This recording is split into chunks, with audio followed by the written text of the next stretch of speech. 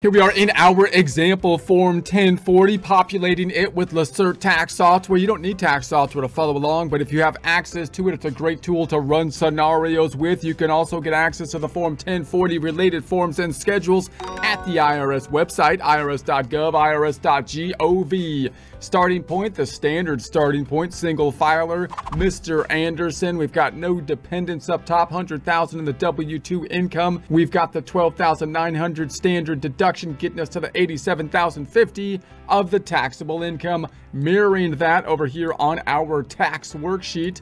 So we have the mirror in our tax formula, page 2 then, giving us the tax calculation, the 14,774, which we're going to plug in here, and then we had a 15,000 withholding. We are imagining getting us to the tax refund of the 226 mirrored in our formula.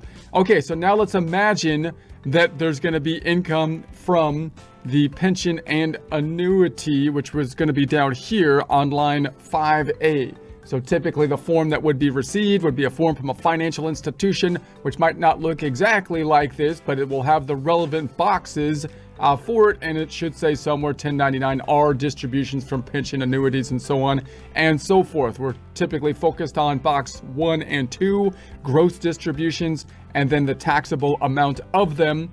And then oftentimes we're focused on box 7, of course, which will tell us if it's a normal distribution or if there's some other code related to it. If you don't know what that code means, then you can check. Your software will often help, or you can go to the instructions that are actually on the form. If you don't have it in your documentation that you're looking at, you can go on the IRS website and look up this form and look at the number codings on the right. So typically we would expect, if someone is in the area of retirement, a normal distribution, and if meaning they're old enough to be able to pull out the distribution without like a penalty, or if they are not in that time frame, then you might have an early distribution. And then another common code would be the rollover type of code, because it's going into, because you're rolling over from one pension to another. So that would be the ones we want to kind of test out here. So let's bring it on back on over. I'm going to imagine now that Mr. Anderson is in the retirement years. That's when we would most expect to be receiving money from these 1099Rs, if you're dealing with someone that is past their working years. And then we'll run some scenarios where they are before the working years and have some penalties applied. Okay, so just note that I'm in the same data input screen as we were with the IRA. So the only difference really here is going to be from an IRA to a pension and annuity. It's going to have this box checked off or not. So I'm not going to check it off this time. And then we're going to say that the distribution code, let's start off with a normal distribution, which would be a 7 in our code here. And that would be represented right there in the distribution codes. And then I'm going to say that the gross distribution was 1,000, let's say. 1,000, and the taxable amount is 1,000, meaning we had 1,000 in box 1 and generally box 2, and that would be what we would typically expect, because it is going to be taxable. The fact that it's a normal distribution should mean that we don't get hit with the penalty on top of the tax we're going to be paying. All right, jumping back on over, now I'm in the tax form 1040 SR, because they're in the retirement years, but I like to still kind of look at the 1040 sometimes just so we can see the same format. So I'm going to look at the 1040. It says we're single. Now we've got Mr. Anderson, and here it says born before January 2nd, 1958. And then I still got the 100,000 that I kept in the W-2 income for now. And then I put 10,000 down here. I meant to put 1,000. Let's change that to 1,000. 1,000, and pulling that on over. So now it's all going to be a taxable. So it's in line 5B. That increases the taxable, the total income.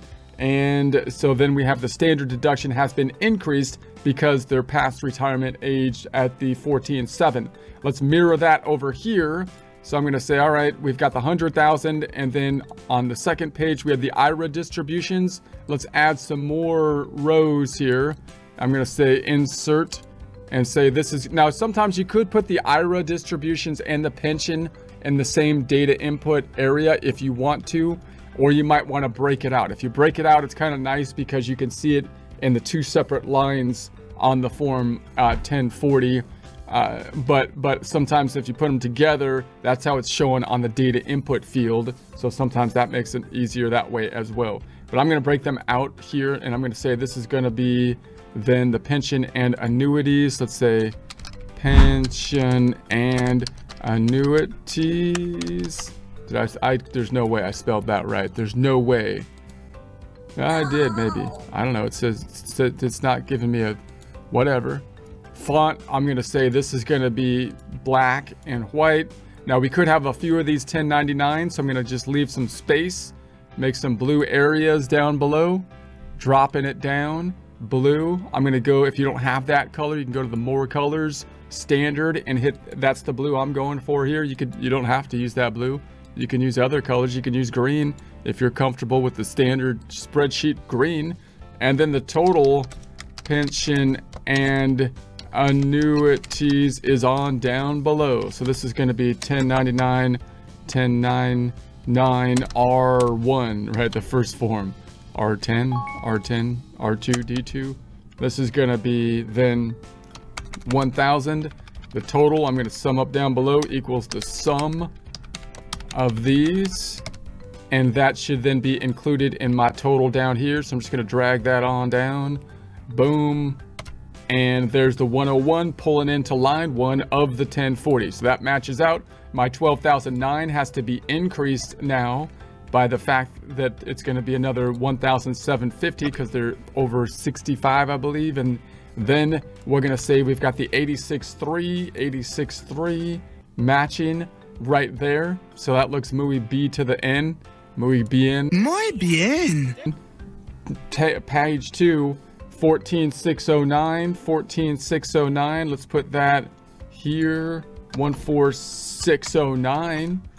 And then we still have the 15,000 on the withholding, bringing us down to the 391. Okay, so there is that one. That's the first scenario. Let's change it up and imagine that all of their income is coming from a Where's it coming from? pension and or annuity instead of having the 100,000 up top. And I'll also break it out so we can see the distributions from an IRA versus a pension now this time. So if I go to the first tab, I'm going to say no more W-2 income past the working years. So they don't have W-2 income anymore. That's what we would expect from older taxpayers, right? And then I'm going to say new tab. Let's make this one just 100,000, 100,000, 100,000, 15,000 on the withholdings now. So remember, if someone's in their retirement years, then you have to deal with their withholdings because some of their items might be taxable because they're coming out of retirement plans, which they got a tax benefit when they put the money in. So then we have to try to get the withholdings correct for the money that they take out and or make estimated tax payments so they don't get hit with penalties and interest.